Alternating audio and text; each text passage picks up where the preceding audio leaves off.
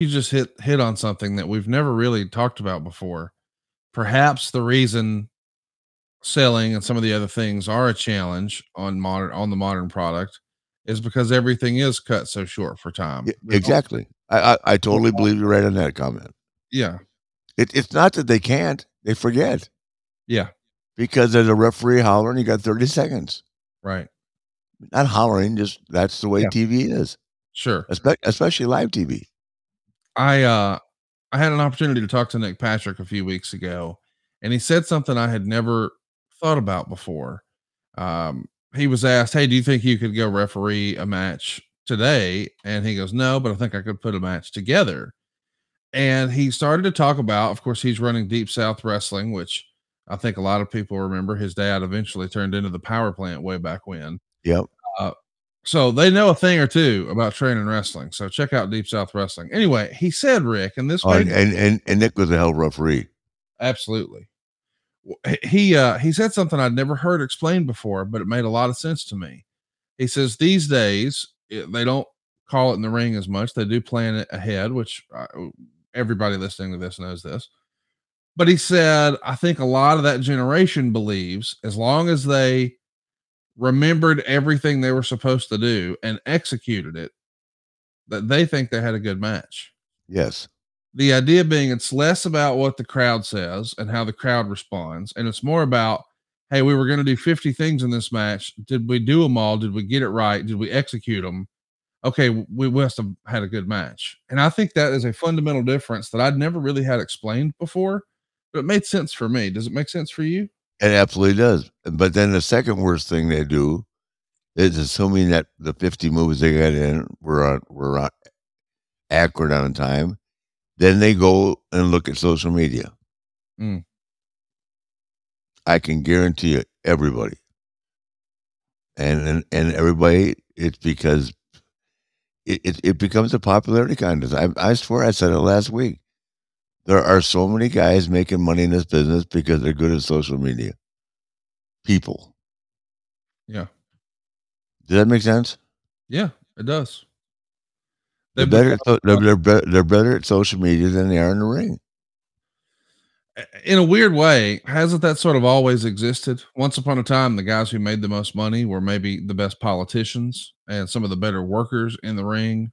Maybe they weren't big politicians. And social media is kind of just a form of modern day wrestling politics, no?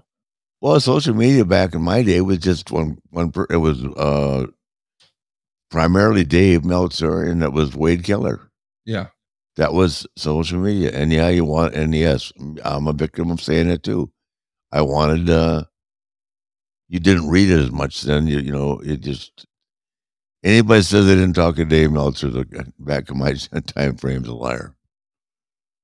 I mean, you know, it just happened. Then, of course, I met him for the first time at my match with Steamboat. But everybody wanted to be in his good graces. And then some were and some weren't. And that's why he has heat with some people and some people he doesn't.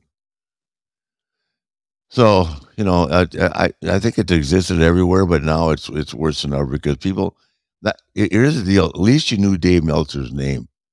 Or you Yes. knew Wade Keller's name. These people that have comments that are negative about you or me or our lifestyle or anything we do, they don't even put their real name up.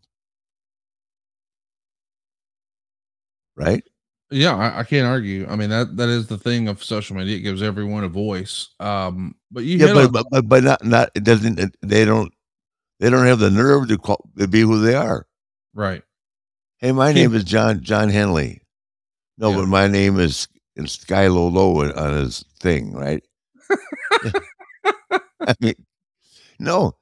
I mean that to me, if they would identify themselves so that you could Google them, come back on them, be great.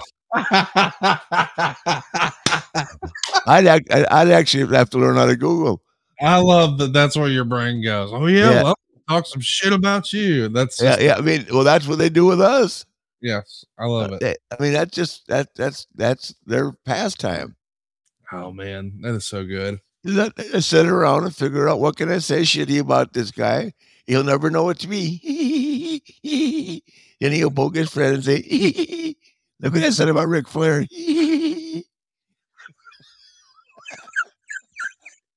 This is the greatest fucking show we've ever done. Yeah, no. Or yeah, look at his girlfriend. Like, I just do Ric Flair. Screw him.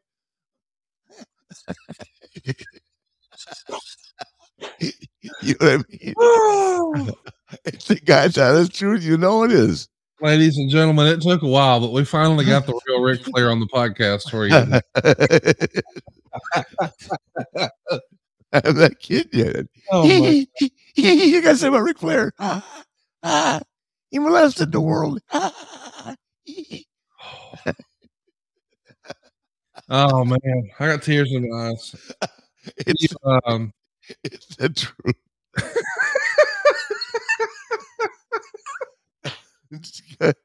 Talk to me. My name is Scololo. I have little tiny balls. When I said about Ric Flair. Oh God. Shut up, Beth.